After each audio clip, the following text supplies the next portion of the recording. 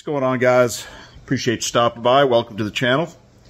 So I have seen recently some controversy surrounding whether or not you should freeze rice and whether or not rice that's been packed in mylar with oxygen absorbers for long-term storage will go bad if it freezes and then thaws.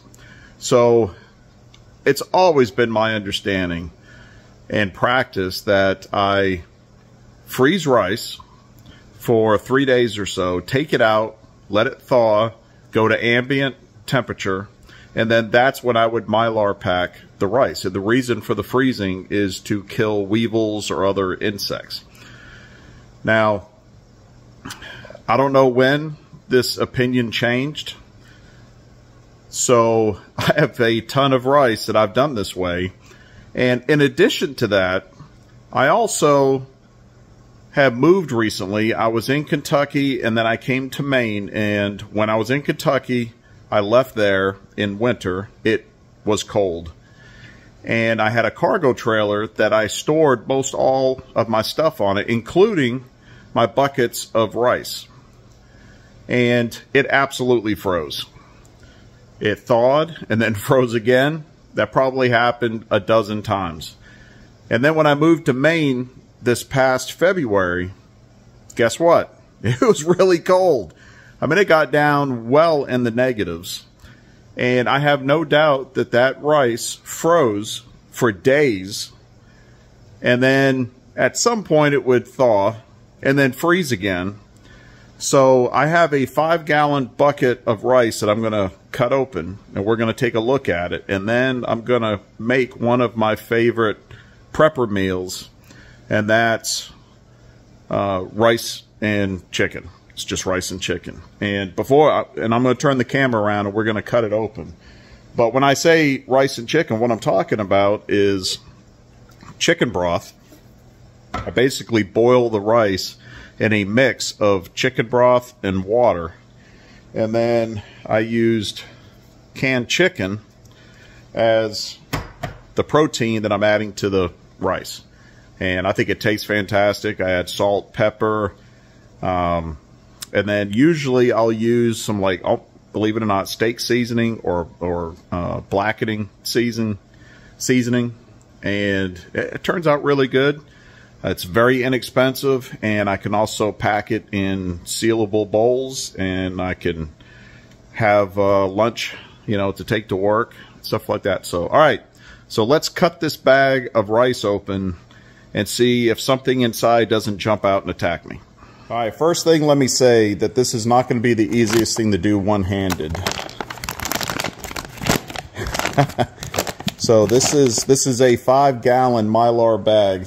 It's just the one that I happen to bring in. And I'm going to just cut it open with the scissors. And you can see the oxygen absorber, can't speak today, sitting right on top. And looks and feel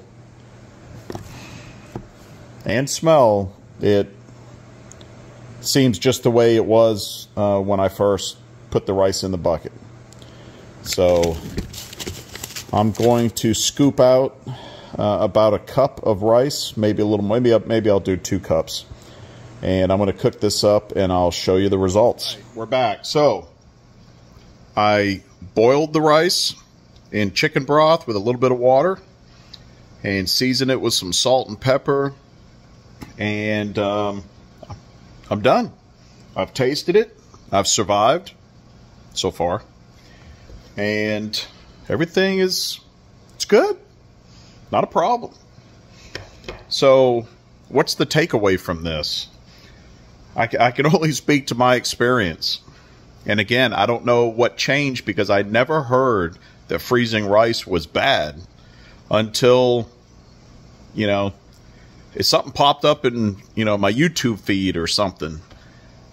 The takeaway from this is, for me, I have samples of rice that were froze prior to being mylar packed, and then they were put away, and then due to temperatures, cold temperatures. They froze, thawed multiple times, and then remained frozen for weeks in Maine, where it got way, way cold.